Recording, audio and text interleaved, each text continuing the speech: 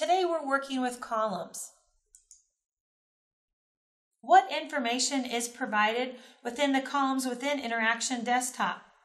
Today I'll show you how to add columns so that you can increase the information on what you see on your screen.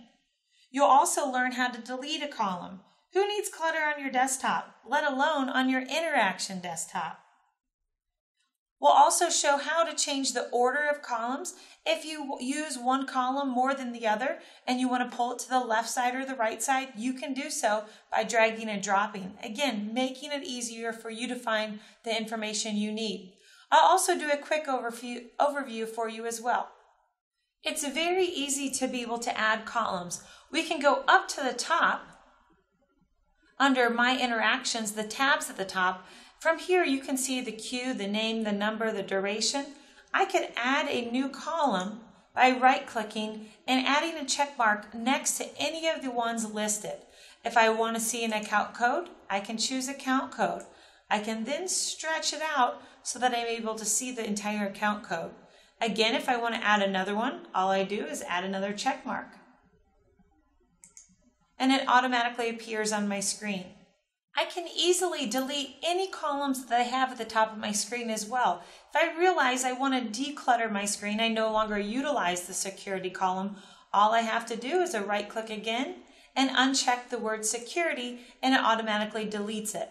So very easy to be able to add or delete, adding new columns to maximize or minimize what you have on your screen at all times. At the bottom half of my screen under Company Directory, you can see that I also have columns. Some of them have search filters at the top. If I want to add more columns to the bottom of my screen, all I have to do again is a right click. Anywhere that you see a check mark means the column's on my screen. If I want to add more columns, such as the status notes column, I could go ahead and select it and it automatically pulls up the status notes for me. If I want to add more columns, all I have to do is right click. I have a tendency to always go to the very end to right click to get the opportunity to choose from the list. But I also want to point out you could actually click on the words themselves and right click and you still have the opportunity to be able to add more columns to your company directory. Again, anything that has a check mark, it means that it's already been added. Anything that does not have a check mark, such as the mobile number, it allows me to add that on here. If I decide I don't like where it was placed, I want to change the order, all I have to do is click on the column itself and drag it over to wherever I want it to be.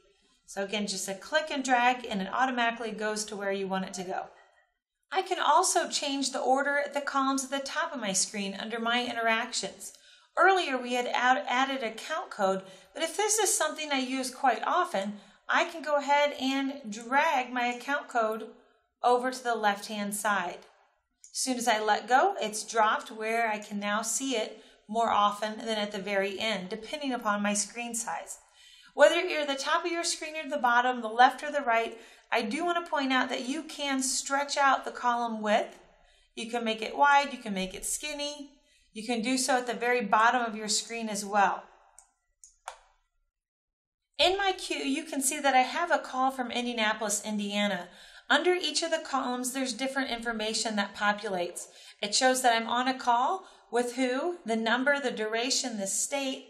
If I had an account code, it would populate here, the details and the interaction ID, which is always helpful when troubleshooting with IT.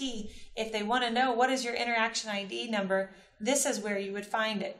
So I want to show that all that information populates on my screen. Also, another great spot to be able to look at other columns is in your call history. It shows the call, the disposition, the name, the system, the number, the extension, a starting and end point of a particular call, how long the call lasted, and again, the call ID, which again is very helpful when working with IT. This has been a just-in-time short video on columns.